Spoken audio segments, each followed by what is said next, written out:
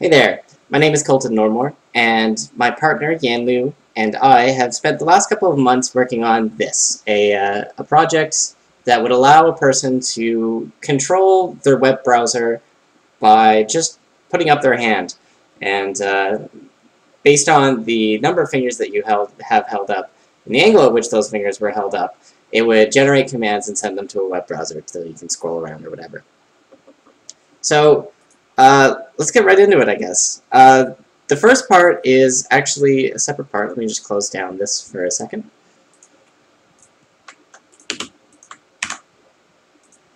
So the thing about our system is that we have to calibrate our system every time that we want to do a live demo. And it's because we're doing all of our tracking based on finding a particular color of blue. So we do all of our tracking, like I said, based on blue gloves. And this is because detecting human skin is actually kind of a hard task. It's not impossible to do, but it was much easier to just start working with a blue glove, and we never got around to trying to fix it for working with human skin after. We did some initial tests with human skin, but they were too variable. The background right now totally messed the detection up, for example. So we used this tool to find this particular color of blue. And to do that, we just kind of move these sliders around until we have thresholded out every single other color in the skin that isn't within this particular range of blue for the blue glove.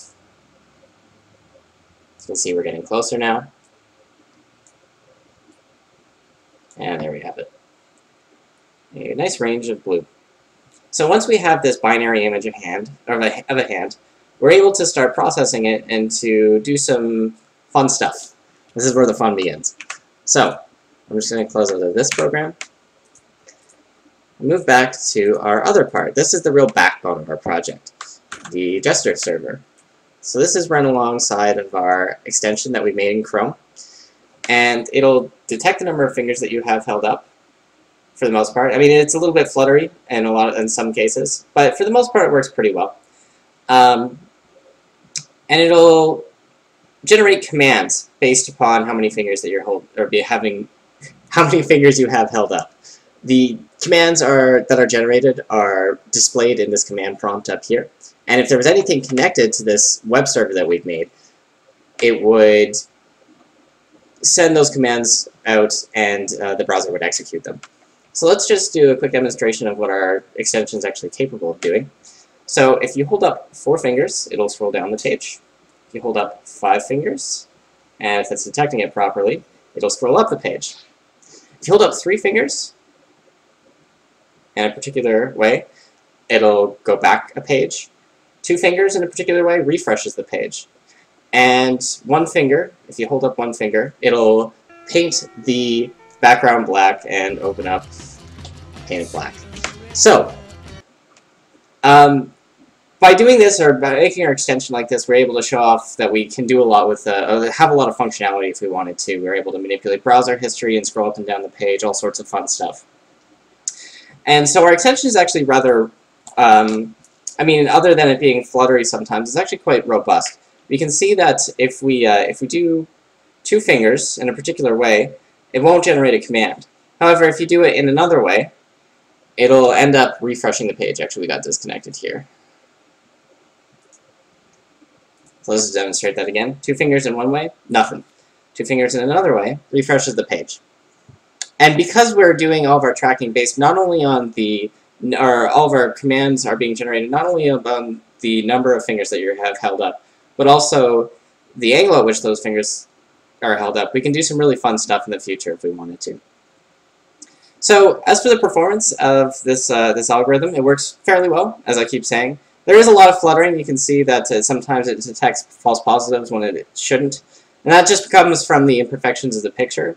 You'll also notice in the 5-fingered case that it sometimes doesn't correctly detect the thumb, and that's because of the way our algorithm works.